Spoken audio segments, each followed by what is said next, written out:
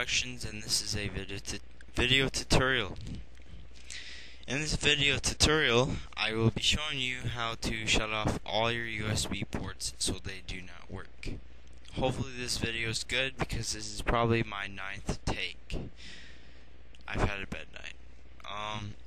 Anyways, first off, click Start, click Run, and then type in regedit.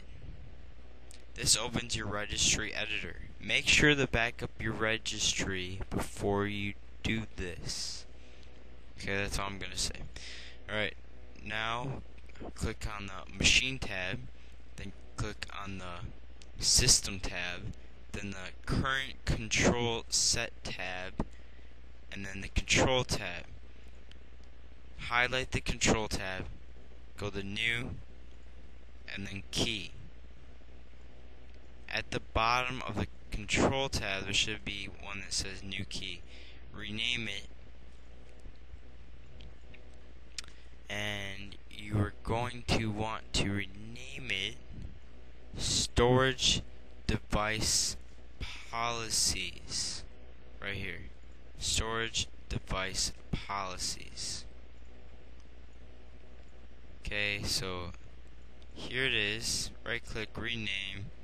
Storage device policies with capital P as policies, D as device, S as storage.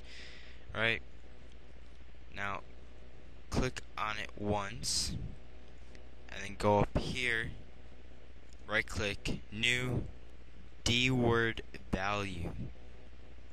Okay, now you're going to want to name that D word value, you're going to want to name that WriteProtect with a capital W in write and capital P in protect, exactly like that. Okay, now you click on it, and the value data, you're going to want to put 1 in the value data and then push OK. Once you push OK, restart your computer and none of your USB ports will work. Now, if you want to undo this so they will work, you do not have to delete these files that are in here. All you do is follow the steps, go back here, and change this 1 to a 0. Click OK, reboot your computer, and they will work. And you can change it to 1 anytime you want instead of remaking the folders. Alright, this has been a video tutorial by BBBProduction. Thank you for watching, and make sure to rate this video and subscribe to my YouTube.